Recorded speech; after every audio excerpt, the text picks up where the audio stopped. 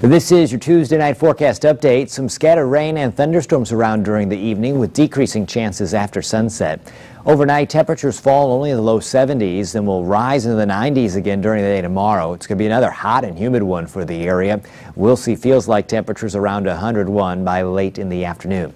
Some scattered rain and thunderstorms develop during the PM hours, much like we saw today. They'll be hit and miss region-wide. The chance at a few still being around by our July 4th fireworks times, but only affecting a few select locations. Nothing yet to cancel your plans over, but something to keep in mind should you be headed out to fireworks shows in your neighborhood.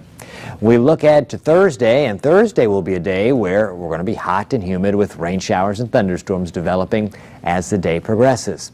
On Friday, we are dry, the rain chance out of the picture, we are cooler, and we are much less humid. Here's a look at your 10-day forecast. 91 is our Wednesday high, Thursday 87, Friday 79, some sunshine, more sunshine over the weekend, Saturday 77, Sunday 80, Monday 84, Tuesday 87, then back to 90 on Wednesday with rain and thunderstorms.